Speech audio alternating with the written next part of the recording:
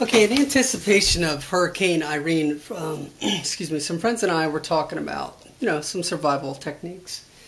A friend of mine is newly located. He's gotten a new job in in the DC area, and he's actually staying in a hotel right now. He doesn't have a house or an apartment or anything yet, so we were talking about what he could do in an emergency if power goes out in the DC area and water.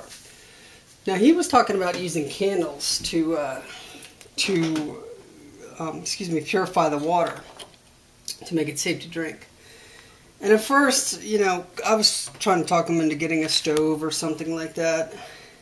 And at first I kind of laughed at it. He said, well, you don't have to boil it. All you have to do is pasteurize it. You have to get it to a temperature of 160. So that got me thinking last night, maybe that's possible. Maybe it's even possible to boil water. So what I'm going to try to do is I'm going to do an experiment with these little tea lights, which I have lots of, lots of people have in their homes. They heat things up, and it's kind of mood lighting. So I want to see with tea lights what you could do, if it's possible to boil water or pasteurize it. The thing with pasteurizing is you probably have to heat it up to 160, and then you have to let it stay at that temperature for about a half an hour. So I've got my little stand that I made for my penny stoves. Maybe you guys have seen other videos. It's made out of 2 pieces of stiff wire and one of those tubes that go in the back of the toilet that I cut down to this short section, which makes a nice pot stand. Now I'm getting lots of heat there. So I filled my little aluminum container up about half full with water, and I'll put that on there, and I'm going to see if I can boil it or pasteurize it or something like that. I'm going to use a lid because it'll cook more efficiently or heat more efficiently. Now, if you don't have one of these aluminum pots, you could probably use an aluminum can of beans, after you eat the beans or anything like that. So let's see if we can get this up to temperature, and if so, how long that takes. And I'll be back with you in a few minutes.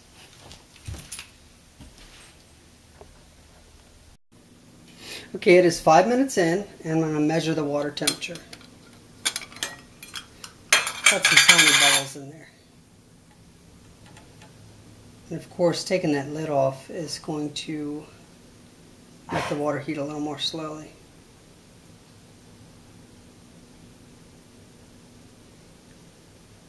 Waiting for the thermometer to come up.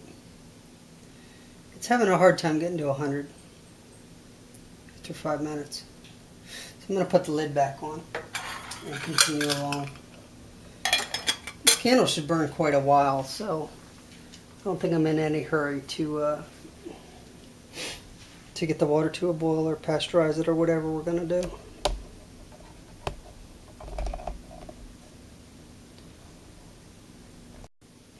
Okay, it's 6 minutes 18 seconds. I have a lot more candles, so why not use them?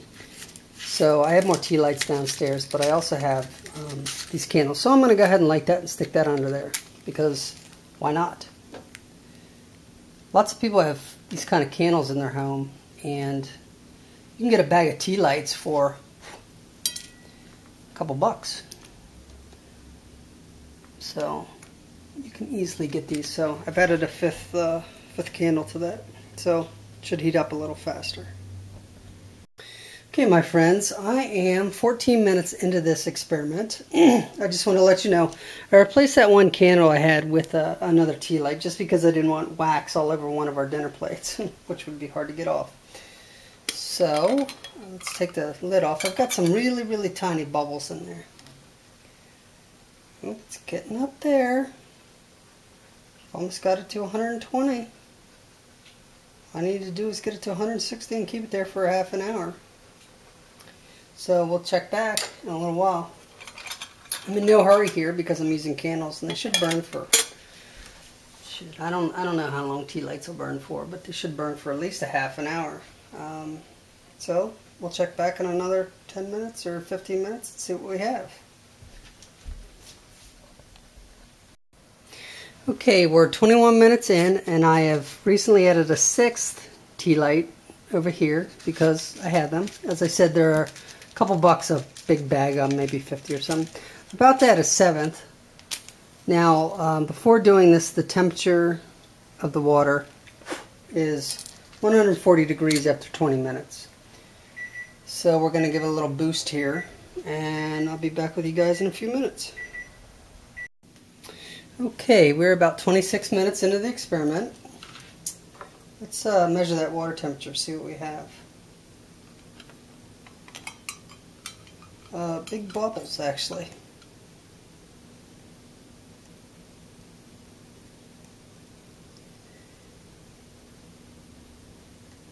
Come on, baby, come on. My thermometer says 159. Give it a few minutes and I'm pretty sure it's going to be up to 160. I'm not even going to measure it again. I am going to set a timer on the microwave and see if we can keep that up to that temperature for a half an hour. And I'll be back with you in about a half an hour. In the meantime, I am going to have my favorite beverage in the world, and that is coffee. So I'll be back with you guys in a few minutes. Okay, the experiment still continues. I'm about 30 minutes in total, not from the time of 160, but 30 minutes total. Now, I don't know anything about pasteurization, so I was online checking. I had some time, and I'm looking at ways to solar pasteurize water in like third world countries, and they've done some experiments. And apparently 160 is actually hotter than you need it to be. According to this website, which I'll provide a link on my web page, if you even get the water to 149, it kills even hepatitis A really quickly. Let's see what it says here. The chart below indicates the temperature at which the most common waterborne pathogens are rapidly killed, thus resulting in at least 90% of the microbes becoming inactivated in 1 minute at the given temperature. The 90% reduction is an indicator frequently used to express the heat sensitivity of various microbes. Thus, 5 minutes at this temperature would cause at least 99.999% 5-log reduction in viable microbes capable of causing disease. And this is from solarcooking.wikia.com, and again, I will add a link on my website. So apparently 160 is higher than you need it to be, so if you can get it to 149 and keep it there for about 5 minutes, you should be safe. But we're going to continue the experiment. We're going to see, one, how hot the water gets, and two, if I can keep it up to that temperature for half an hour. Now, I'm 5 minutes into the experiment after it got to a temperature of 160, so I just want to give you guys an update. Okay, just for kicks, I wanted to check this. I'm at total time of 32 minutes, and I am 5 minutes 30 seconds since well, I can see some steam, since I brought the temperature up to 160, and it's boiling. I've got boiling water, and that is safe. That is safe to drink, no matter what anybody says. Let's see if you can see that. You can't. I'm going to put the lid back on. I had definitely a boil. So let me bring the camera a little closer. So 33 minutes into the experiment, using 7 tea lights, starting with 4, I've got a boil going.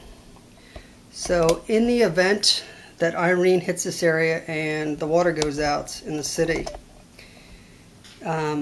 and the electricity, you can boil water with tea lights, and you can get a bag of tea lights for, like I said, $1 or $2. They definitely usually have them at the dollar store, usually. Now that little wire pot adjuster that I have, I just remembered since the start of the video that those are 1/8 inch welding rods that I got from a welding supply company, and they cost, I don't know, 33 cents, 50 cents a piece. That tube, like I said, is from the tank connector on the back of a toilet. Now, if you're too lazy to put down the potato chips, turn off the TV, and crawl off the couch and go to the hardware store and get some stiff wire and a tube for the toilet, then maybe natural selection is going to play its role. But it's really easy to do, and you should do this ahead of time. And if you have one of these little holders, you've got lots of options to sterilize your water. You can make a penny stove like I have plans on my website, or you can use tea lights if you have them. Now, if you're a single guy, you might not have tea lights, but if you've got a wife or a girlfriend, I bet you got some tea lights hanging around. And if you don't, go to the store and get yourself a bag of them. So I'll measure this in a minute after it comes back up to temperature, and I'll show you it boiling. Okay, here we are 36 minutes into the experiment total since I started this whole process.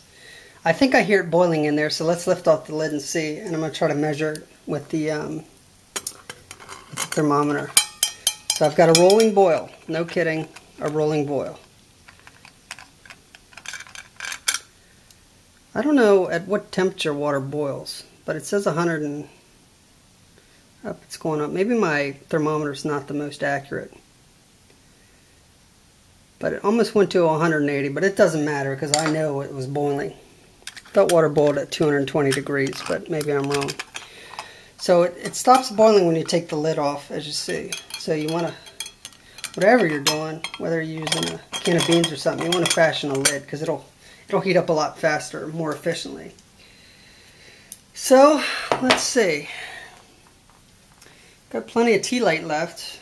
I'm going to let it cook for about 10 minutes and see what we have. Now the water is definitely safe to drink now. Or almost definitely. Now if it's not, 10 minutes later, it's going to be safe to drink. And I've got plenty of wax left in my tea lights. So I think I could cook quite a while on that, or boil water quite a while, or many, many different times. What I'm going to do is, after I'm done with this 10 minutes, I'm going to blow out all those candles. And then I'm going to take a video of them, see how much candle's left, because that's a good thing to know, how many times you could do this in a storm. Now it looks like the tea lights are still 3/4 full of wax, so I think they'll burn quite a while like that. But I'm going to let it cook for another 10 minutes. Let's see what time it is, 37 minutes, so I'm going to let it cook till 47 minutes. I'm going to measure the water one final time, and then I'm going to blow it out, and we're going to look at the tea lights after they cool to see how much more heat we can get out of them later. So I'll let you know. Okay, I am 42 minutes into the experiment total, and I can hear it boiling, and I don't know if you can see it, but steam's coming out of here. So as I said, I'm going to let it go till 47 minutes, which I know the water would be safe at that point to drink. And I'll measure it again. Now I found out that water boils at 212 degrees Fahrenheit. So I think my thermometer might be a little off, which means that it was probably up to 160 degrees way before I thought it was.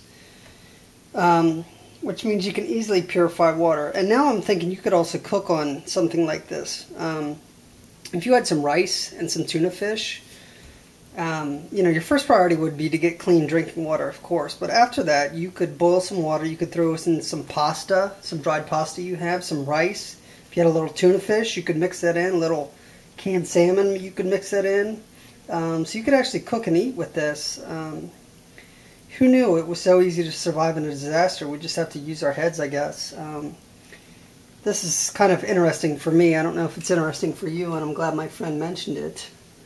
He got the idea apparently from watching one of those survival shows that I haven't seen yet. But I'll be back with you when the experiment is at 47 minutes total, and I've got 3 minutes to go.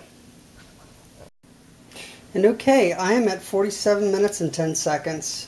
I am 20 minutes from the time that I thought it was at 160, which it probably was higher because, as I said, my thermometer is off. We want a good analog one that didn't need batteries, but I think we need to get a different one.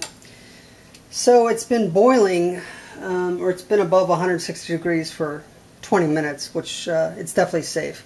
But I'm not worried about time right now because I saw it boil. So there it is. It's still boiling. It was a rolling boil before I took the lid off. So I'm going to blow the candles out, and I'm going to show you what they look like after they cool down. Look at that. Easy to put out too, which is nice. I don't like to burn my penny stoves inside because it's alcohol. If you tipped it over, it could catch the house on fire. But I think this setup with a dinner plate and 7 tea lights and my wire pot holders actually pretty safe. I have no problem doing that inside. People burn candles inside all the time. So I think it's a pretty safe setup, and it's not something you would need to worry about catching the house on fire. So that's kind of nice too. You don't have to worry about carbon monoxide poisoning, I don't think, with 7 candles. So I think that's a pretty efficient and easy way to purify water and even cook on. So I'll be back with you in a few minutes after the candles cool, and I'll show you how much is left in those tea lights. And that would give you a good indication of how much more cook time you had. So run out to the store, get yourself some 1/8 inch welding rods, one of those flexible toilet water connectors. You need something to cook in, and a bag of tea lights for a couple bucks. So I would say, if you don't want one of these pots, these pots come in a set of $17. I got them at REI. You don't need to do that. You can use a big tin can. I'd say, geez, for no more than 10 bucks, you can have an emergency cook stove to boil water. Now, let's discuss sources of water for a minute. So where can you get water to cook in these, or to purify? Now, since we boiled the water, you can actually use toilet tank water. Now, you don't want to drink toilet tank water because you don't want to drink it without boiling it, because it could have E. coli in it.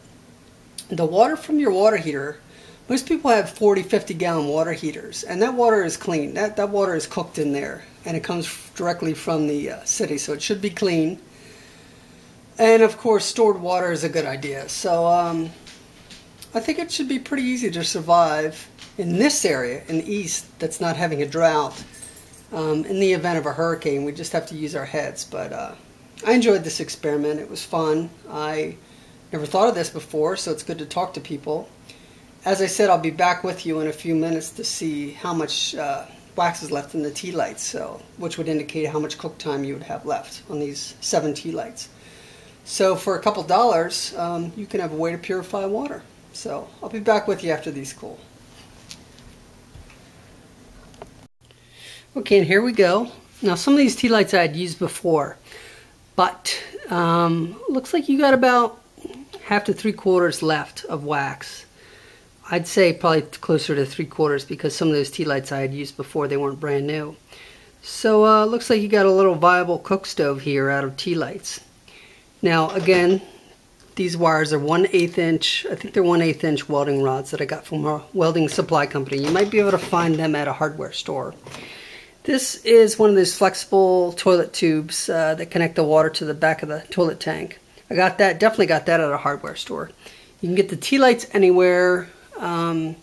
That pan, as I said, I got from REI for 17 bucks, but you can use a big aluminum can if you fashion a lid.